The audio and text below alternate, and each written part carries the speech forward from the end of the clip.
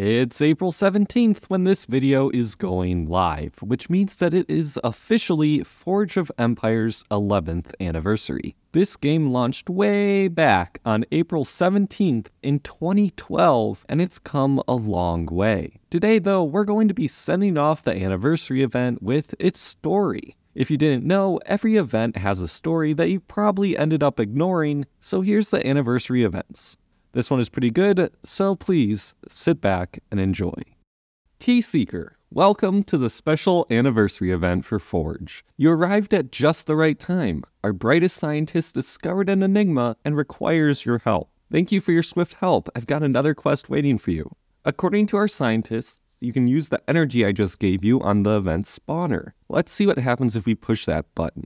With the help of our scientists, we built the spawner on top of the newly discovered rich and unusual gem mine. But we don't know what else is hidden down there. Let's analyze the gem first. Some of the gems that we've unearthed seem to be locked in place. Maybe we can free them somehow. I wonder what happens if we merge them with a gem of the same color and shape. You did it! You managed to free a locked gem. Our scientists are baffled. And the gem has changed its shape. It seems like there's something inside the gem now. Our scientists think that this might be one half of a key. We should try to find a matching half so that we can rebuild the key. Maybe we can merge two opposite halves of a key together into a full key? Eureka! It worked! You've got a full key now, but it seems to be stuck inside the gem. Let's meet with our scientists. Maybe they can come up with a solution.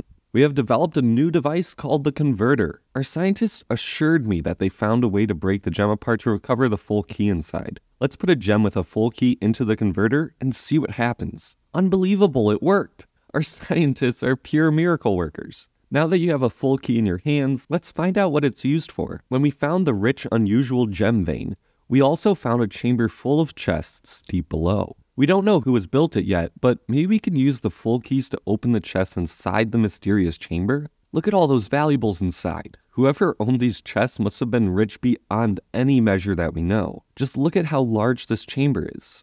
Maybe they broke the keys apart and hid them in some of the gems to safeguard their wealth? Now that we know what we are looking for, maybe it's time to give you a proper title as my assistant. How do you like Tomb Raider? Well, technically it's a chamber, so what do you think about Key Seeker? Where are my manners? I totally forgot to introduce myself. I'm Keymaster Lilith. Nice to meet you, Key Seeker. After our big key discovery, I had to reinvent myself to keep up with your pace. We still have a lot of mysteries to uncover. Who built the chest chamber? Is there a deeper purpose behind all the chests? How did they manage to create all the gems? And why are the gems with keys in them initially immovable? I've just received the latest report from our scientists. It seems like locked gems and chests have some kind of energy signature in them. Maybe we can harvest it and put it to good use? I've been told by our scientists that we can use the harvested energy to make scientific progress. If we invest it into our latest construction project, we might be able to create a powerful building like never seen before. I've seen the construction plans for the new building, and I'm really impressed by our scientists. Now I keep dreaming of my own little workshop, away from all the stress and the fast-paced environment that my current job entails. I feel like we've missed something important during our research. We still have so many questions, yet so few answers. Let's recap our knowledge. All the gems we've discovered so far seem to come in 3 different elements: fire, water, and wind. Scientifically speaking, they shouldn't exist, yet here we are. Who could be capable of turning elements into solid gems? Every gem element seems to come in 4 different shapes. The bigger the shape, the more harvestable energy it contains. There might be a connection between shape and keys too, so let's experiment a bit with that. I was right, the bigger shape contains more keys. Let's use that knowledge when we select our gems for the converter. So far, we've always gone with the natural flow and just put things into the converter as we created them.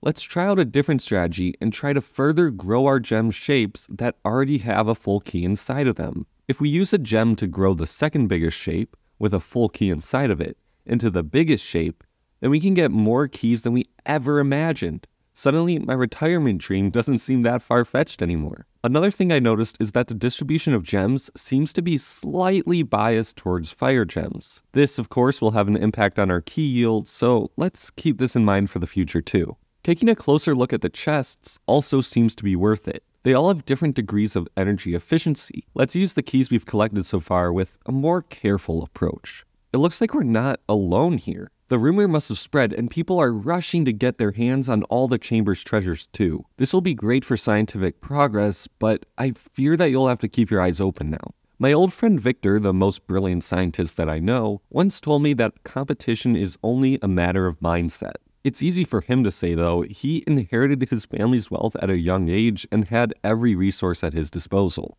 Did you know that it was Hadwin who came up with the idea for the spawner and converter? Not only is he a great scientist, but he's also a great engineer. Some say those two professions don't mix well, but Hadwin is a prime example of the opposite.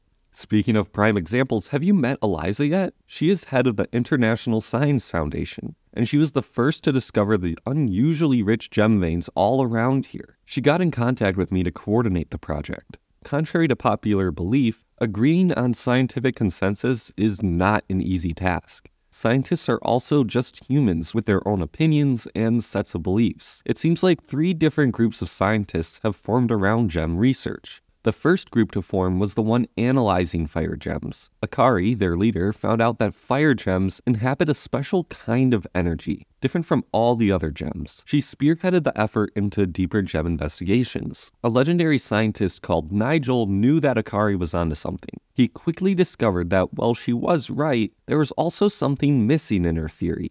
Nigel began to analyze the wind gems for further knowledge. Once Nigel was able to confirm his theories, he formed his own group for diving deeper into the secrets of wind gems. Akari incorporated some of his theories into her own group, yet both groups still have a lot of questions. Meanwhile, Calder, a young meticulous scientist who is rumored to have a strong connection with Elise, carefully built his own theories surrounding water gems. He formed the group around unlocking the secrets behind water gems. While all the different groups were refining their own theories, I got in contact with Victor. He quickly discovered that there are more similarities than differences between all the gems. His paper will be released soon. Victor's paper convinced Akari, Nigel, and Calder to merge their 3 groups together. It seems like we are one step closer to unraveling the gem mystery. All the scientists now theorize that those gems are not of natural origin. They must have all been created through some kind of artificial process. It seems like we just don't have the technology to be able to do that. I know that's not a satisfying answer, but it's the best theory our brightest minds could come up with for now. What does it mean that all the gems have been created artificially? If you ask me, they all seem a bit clueless of what is going on here. What do you think? I think we definitely need further research into this area. The best way to support them is to keep spawning gems, converting them, and opening chests. Retirement sure sounds like the right thing to do now, but I can't just leave all the fun to you, key seeker. Besides, I have to honor my title, don't I? Great to see you're still seeking more keys. I've just got a fresh batch of energy, I just need a little help from you first. And after that quest, the last 2 lines of text loop until the end of the event. I'll link the spreadsheet of all the quests down below. If you like this story and want to discuss it, maybe consider joining my new Discord server, linked below the like button. If you want to see the other event stories, those are linked on screen, and as always, I'll see you next time.